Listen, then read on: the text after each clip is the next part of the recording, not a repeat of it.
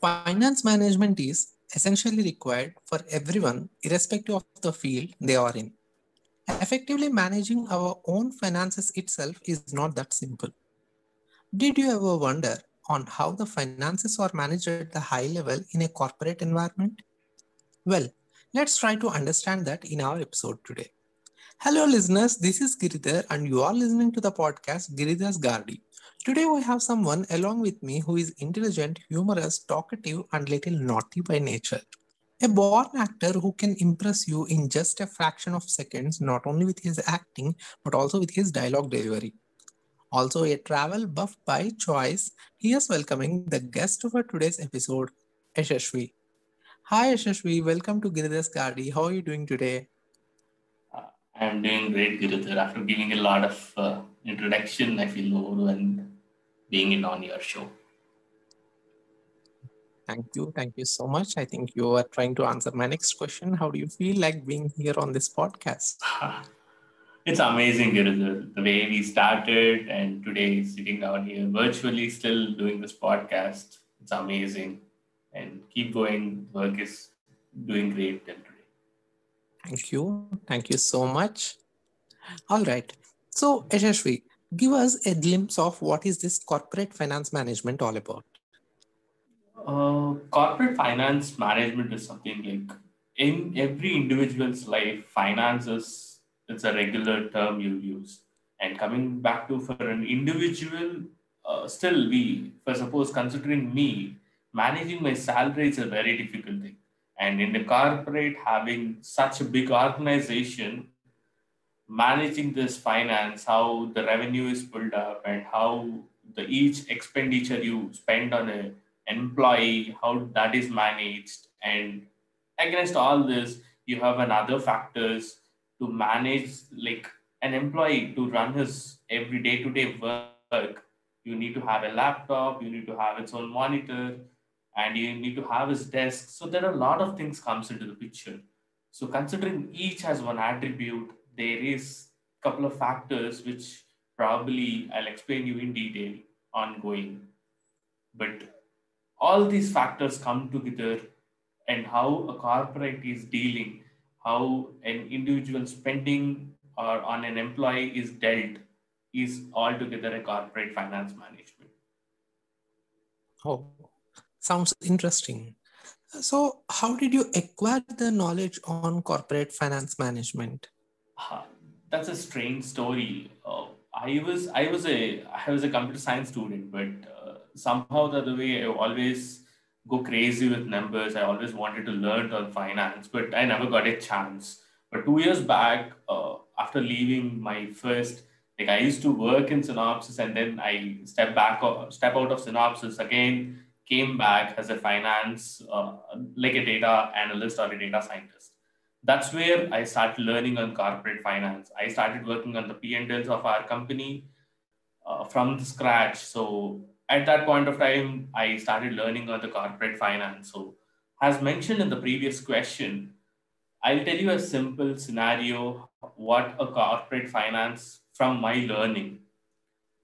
If you have a product P, considering in your at your home, if you have a normal a mat, considering which is you spent on it 100 rupees and you're using it for a day, like 2 years down the line, that is what how did like you spent 100 rupees and you have used it for 2 years down the line. Coming in terminology with the corporate finance, the spending is nothing but the amount of cost that is spent on an employee, and the 2 years down the line that you have used whatever you have used, that's nothing but the revenue that is generated from the employee.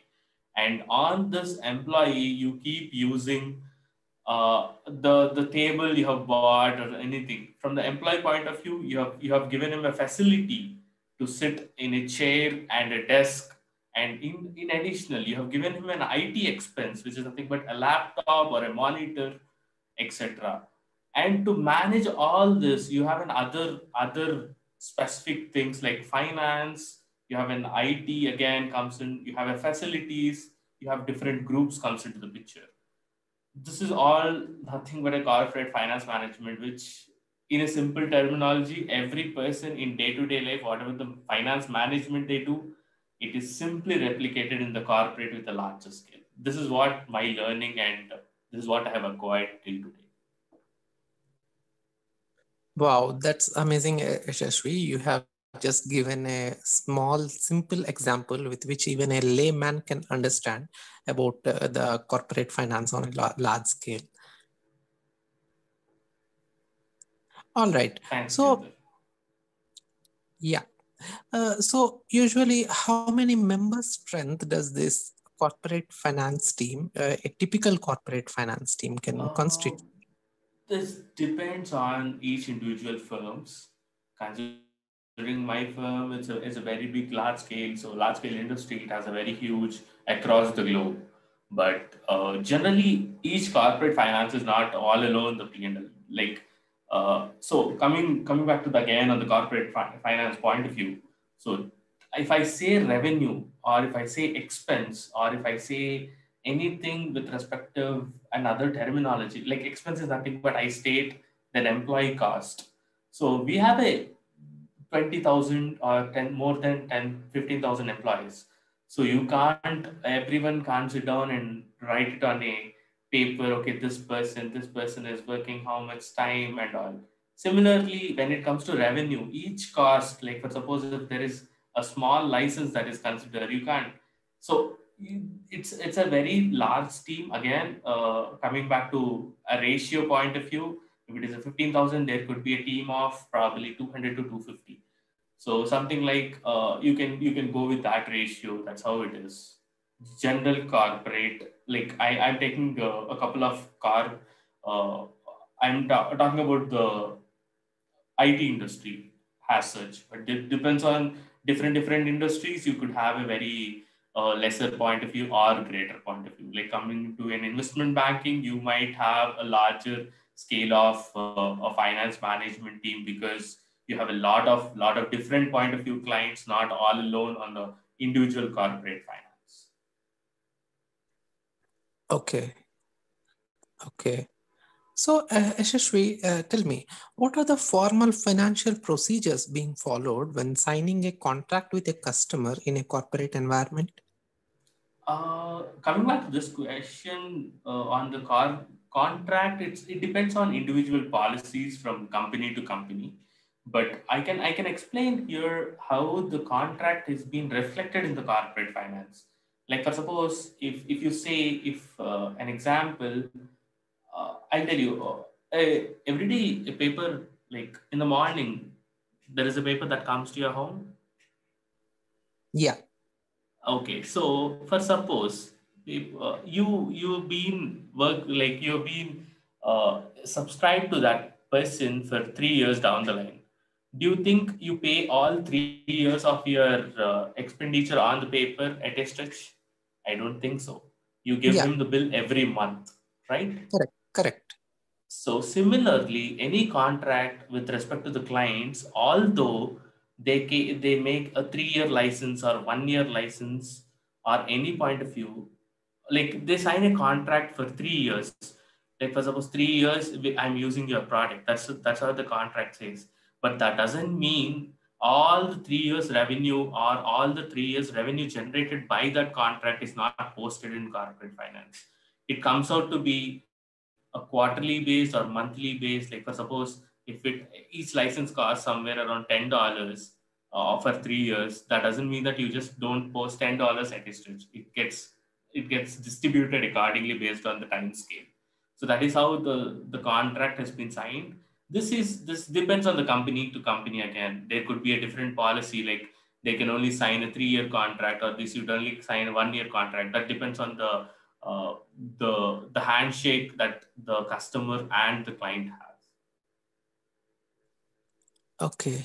Okay. Maybe we can even relate this to any mobile SIM that we are using. Yeah. Exactly. Any It can be mobile you prepaid or use, the postpaid. way it is, you spend on the mobile. That doesn't mean that you spend the initial phase, but still it has its own lifetime. It could be 3 years or 2 years.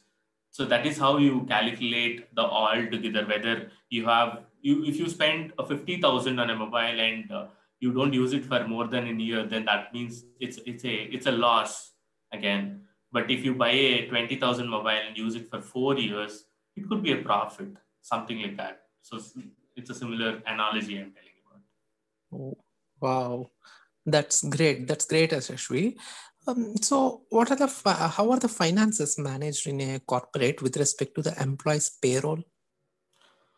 Employee payroll again.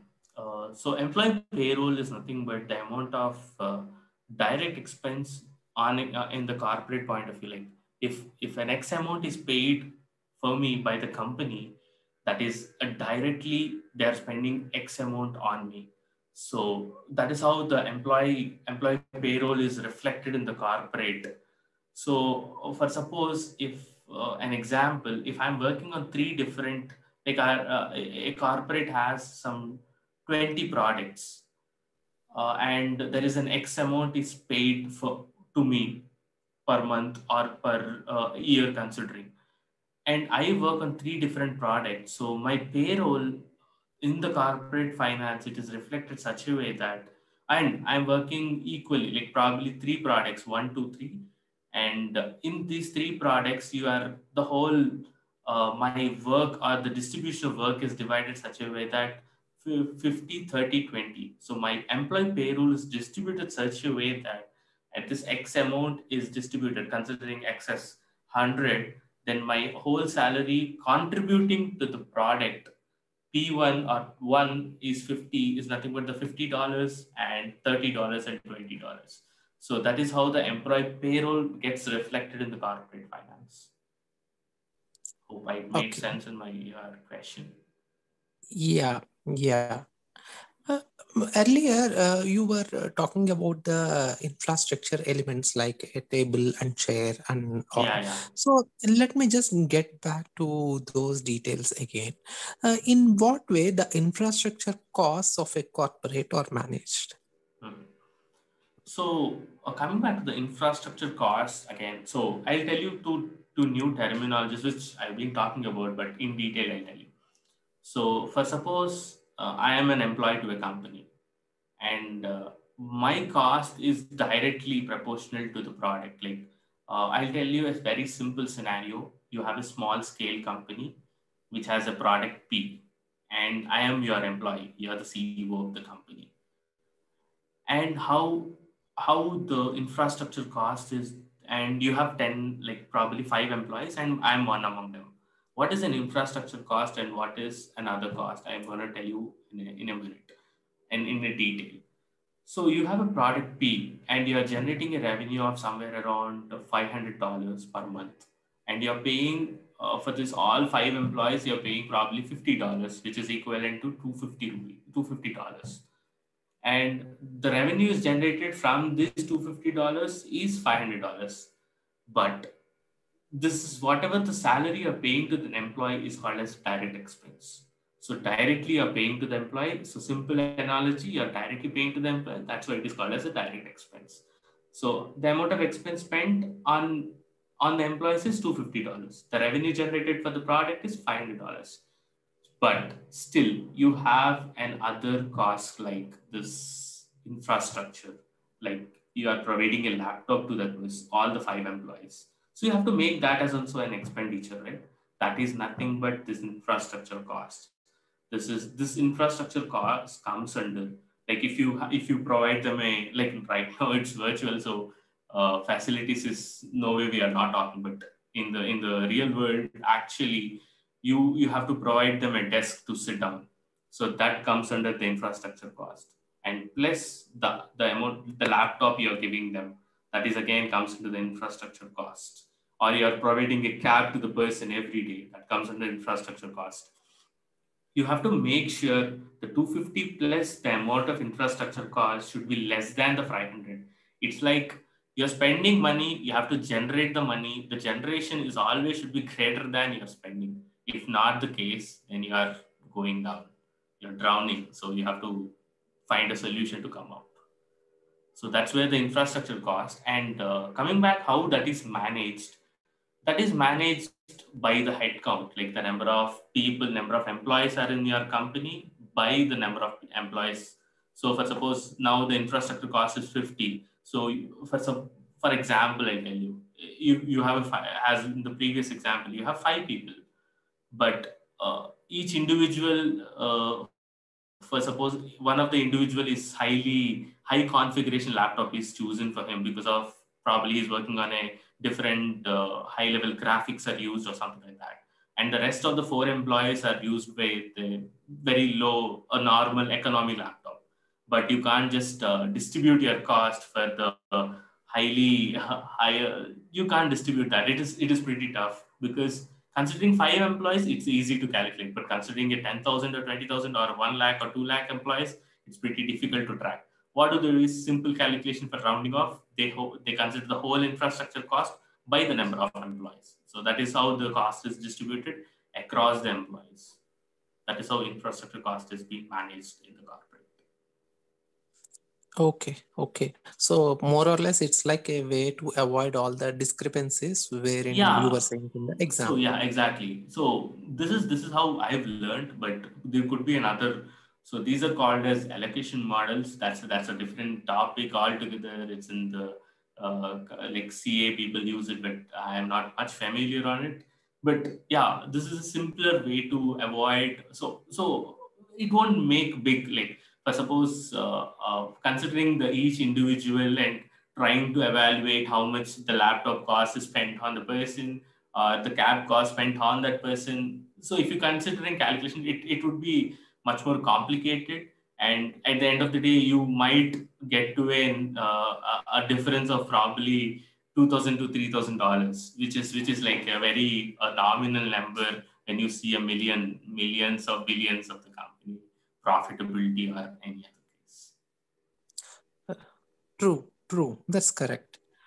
So far, we have been talking about spendings or the revenue, how it has been actually distributed among the infrastructure costs to the Yeah. employees' payroll and everything. And now, coming to the actual concept, that is the profits. So, how are the profits calculated in a corporate Yeah. environment? I think this profit is something which every company crave about. Correct. So simple math again here. You although from I think you're also from the same background, engineering background, the people start learning a lot of calculus, a lot of differentiation, limits, everything. But when it comes to a corporate business, calculating the profits, nothing but a plus or minus. So I as mentioned in the previous conversation, there are two different expenses, something called direct expense, you pay directly, and the indirect expense is nothing but this infrastructure cost, and there is nothing but the revenue. Simply profit is calculated revenue minus the direct expense minus the indirect expense. So revenue minus the overall expense is nothing but the profit that an organization or a corporate has been made on that specific product. Oh. Wow, that's very seems to be very simple, but yeah, maybe managing at the corporate level might be a little complex. Seems to be simple, but people always go crazy to get the profit up. That's where the people Yes. scratch their brain so hardly to get it up. Yeah. All right. So now that we are talking about the profits, tell me what are the ways in which these profits are effectively utilized in a corporate environment? In a corporate environment, again, the profits are calculated, and the way coming back to one more terminology I would like to add it here is the operational margin. So, operation margin is nothing but the amount of revenue generated, whatever the all the expenses all together you subtract with respect to the revenue, like something like I has mentioned, indirect plus direct, and this revenue minus all these factors by the revenue. Like, did I make sense? It's just nothing but revenue minus the overall expense by revenue. That's nothing but the operation margin. Every person wants to effectively improve this operation margin. That is what the overall any person is concentrated, any corporate is always focused on that operation margin. What this operation margin or like which is indirectly proportional to the profits. What does this help? When you see this profits, that's where the stakeholders or the shareholders comes into the limelight. Like when I see I want to buy something, I want to buy a company share, or I wanted to invest somewhere, I just look down to the operation margin. When I see that, okay, this operation margin is high, that indicates this guy is spending less and generating a revenue more. So he's generating something big there. So probably he's spending less. How is he spending less? Probably he might have focused on efficiently staff, or he could be reduce his expenses on the infrastructure. Probably he made it completely, like, for suppose example, I might add a point here. Right now, all the IT industries has been used to this work from home scenario. If in that case, if they have an office, there is a lot of facilities cost over there.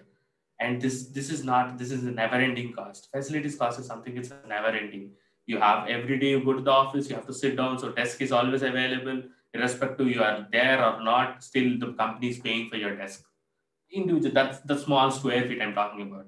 But in the work from home scenario, it is not there. But if a company provides you something like 30,000 per year to arrange your desk, probably you buy your own desktop, you buy your own table, that creates a crazy thing. But in additional, when you look back and see from the profitability point of view, you see a very low cost from the infrastructure that improves your operation margin or the profits. Once you see a hike in your profits, that's where the investors look down there. That's where people start, okay, why can't we invest in this company? Because there is a high revenue is generating. If you support them, the revenue could be spiked up. That's where the profits are effectively seen. How the company is utilizing their profits, it's an individual decision again.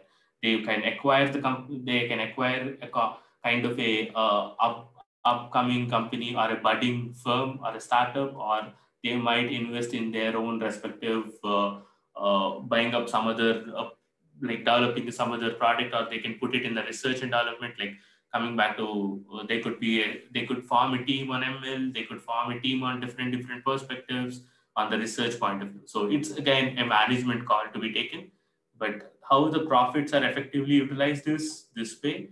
How that is effectively used is the other way, which I was talking about, the stakeholders and the shareholders coming into line, like bringing your company up. Wow, superb. So it means, in short, it's like a kind of growing the business further. Exactly. Yeah.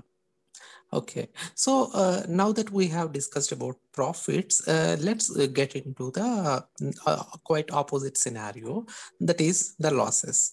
So how do the companies deal with the losses in the corporate business?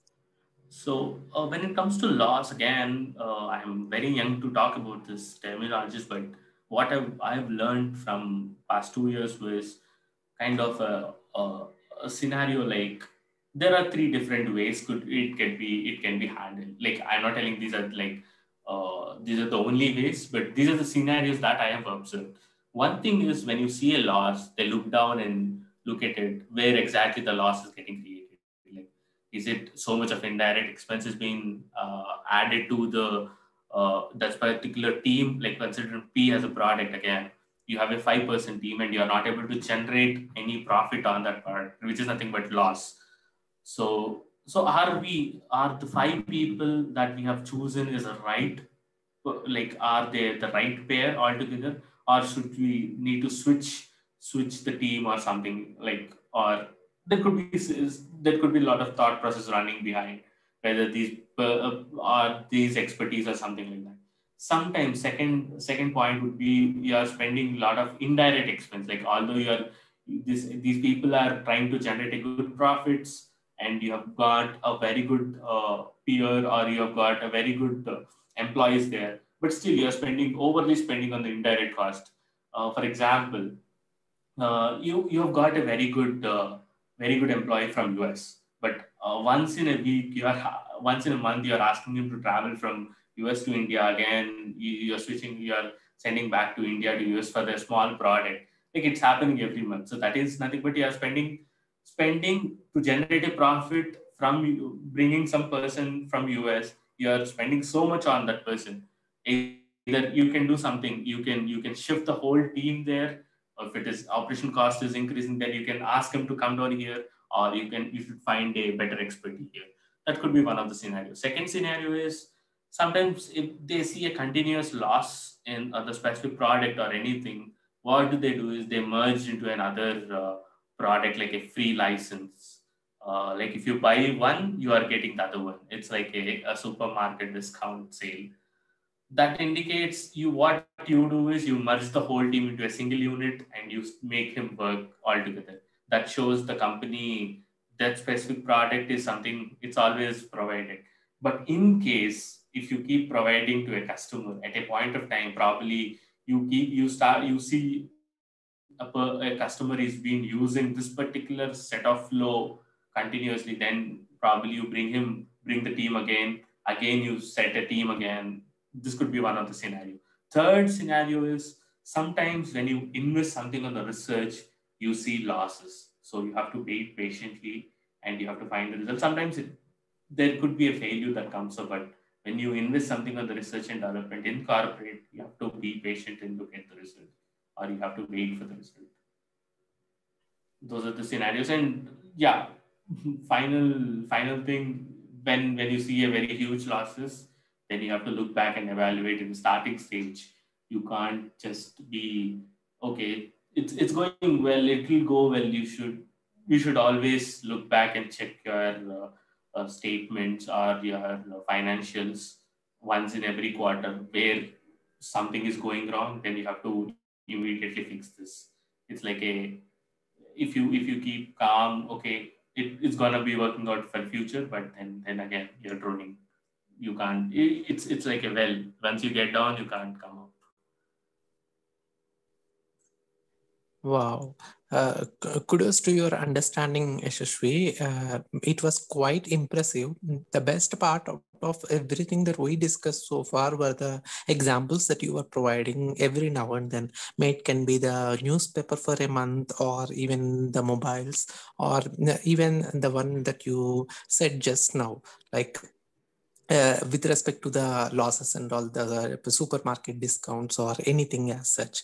So I would like to just appreciate you for your understanding and also helping us and also our listeners and in sharing you by sharing your knowledge to every one of us. Thank you so much. Thanks, Giridhar. I think it's been a very short journey for me, but it was being at home. I started learning a little better. Oh, that's amazing.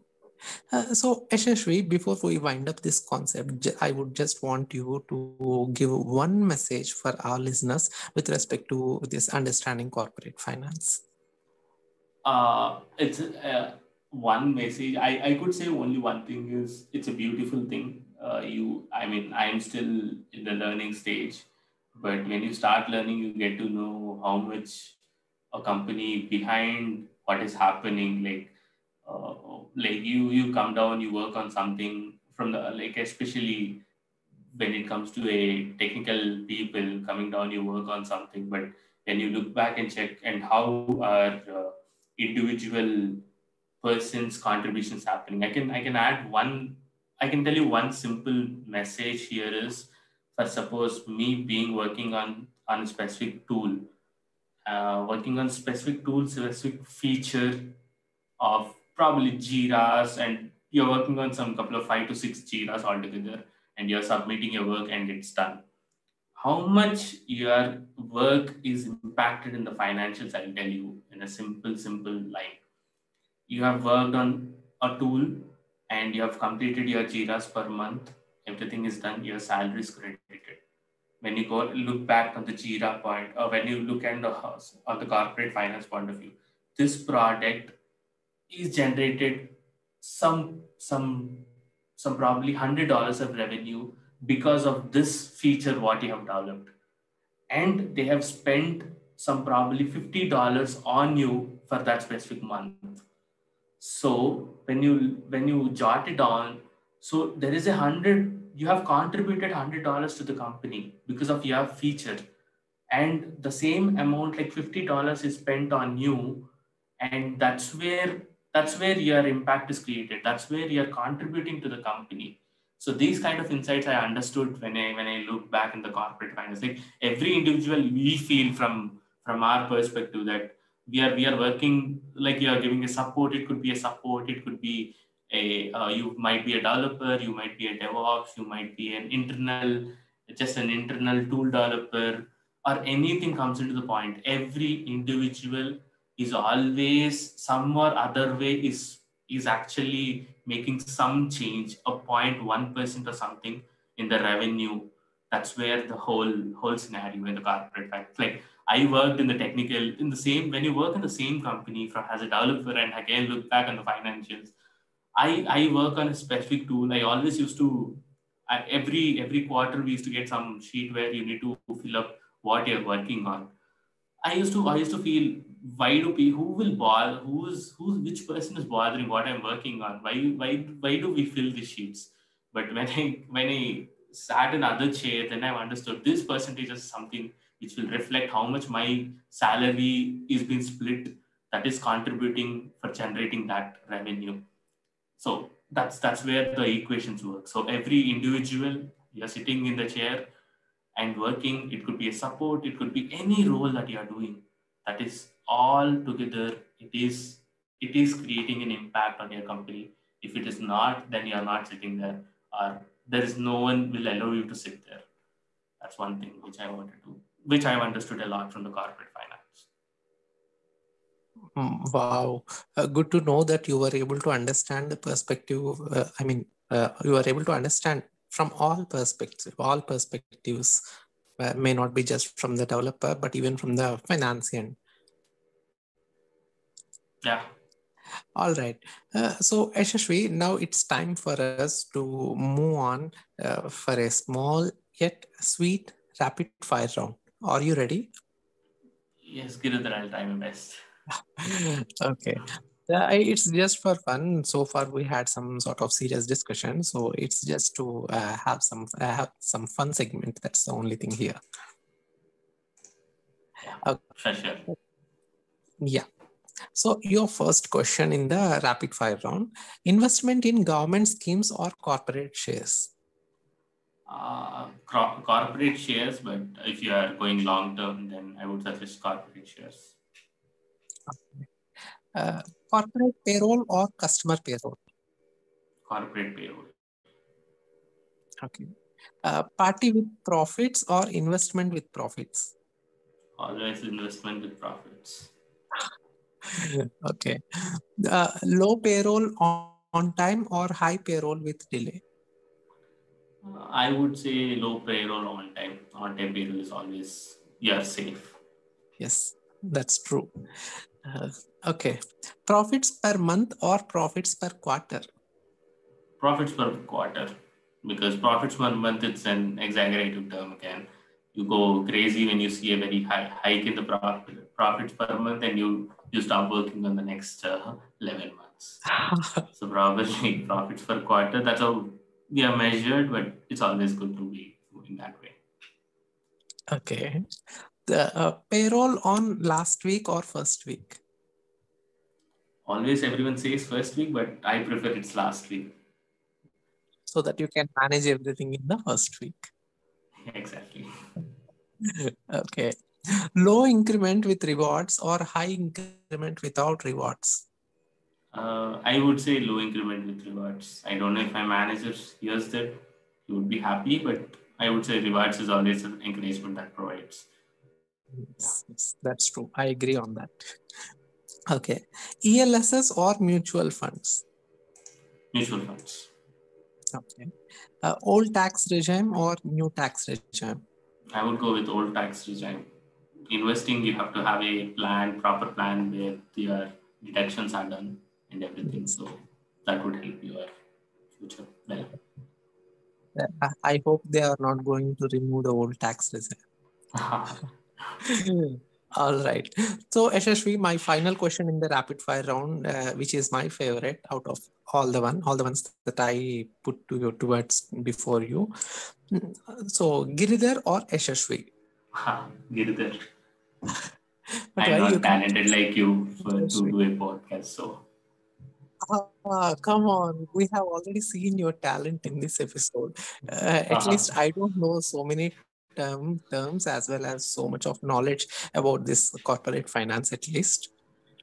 As I mentioned in our one of the conversation, it's a simple math, I can say. So yeah, so it's everyone can understand. It's a very simple math. But yeah, the beauty is how a large firms is handled. That's where the tricky thing comes up. Okay. Okay. But thank you so much for choosing Giridhar. All right. So, thank you so much for being with us on this episode, Yashaswi. We look forward to having you once again in this podcast in the future. Sure, Kirti, but not this time in a serious topic. For sure, on the corporate finance or something. People go crazy saying that, where did you get this nerd altogether? I'm not a person. Okay. So, you would like to go with any other interesting topic? Sure, let's meet again. Yeah, It's quite interesting doing with the podcast with you and listen to your podcast always. definitely. Thank you. Thank you so much once again. Yeah, anytime, Kirti, we're always here to support you and learn from you. Thank you. Thanks a lot. So, that's it for today, listeners. Hope you enjoyed listening to this episode. Don't forget to like, comment, share, and subscribe. See you.